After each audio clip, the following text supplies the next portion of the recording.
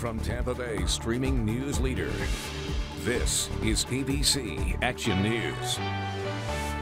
Hello, I'm Jameson Euler. Chief Meteorologist Dennis Phillips has Florida's most accurate forecast in just a moment. But first, here are your top stories at this hour. Lawmakers are getting ready for a final vote on Florida's so-called anti-riot bill in the coming days. HB 1 now only needs the Senate's approval to reach the governor's desk. The bill allows police to challenge their budgets, opens communities to liability for poor riot control, and creates or strengthens penalties against violent protesters. Opponents worry it's written too broadly and will suppress First Amendment rights. A bill that would ban transgender women from competing in school sports now has House approval. It was mostly along party lines, 77-40.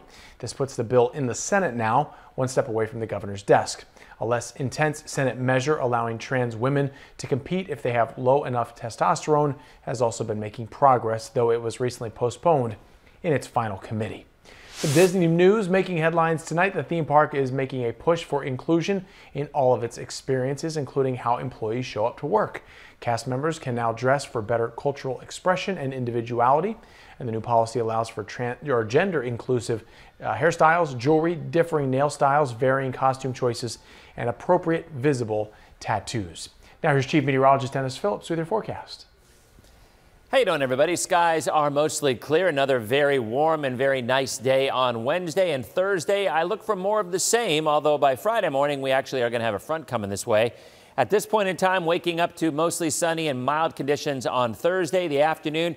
Maybe a few isolated showers across our northern counties, but I think the better chances will be early on Friday. Still, coverage maybe only 10-20%, and most of that north of I-4.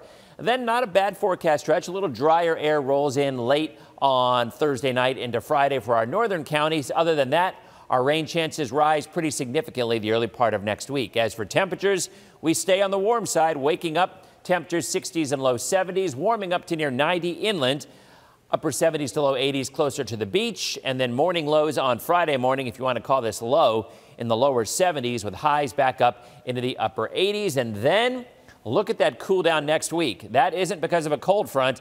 That's clouds and rain that I think will be coming this way by the early part of next week. Until then, a few showers on Friday. The weekend really not looking all that bad. Maybe some rain late Sunday, but a much better chance early next week.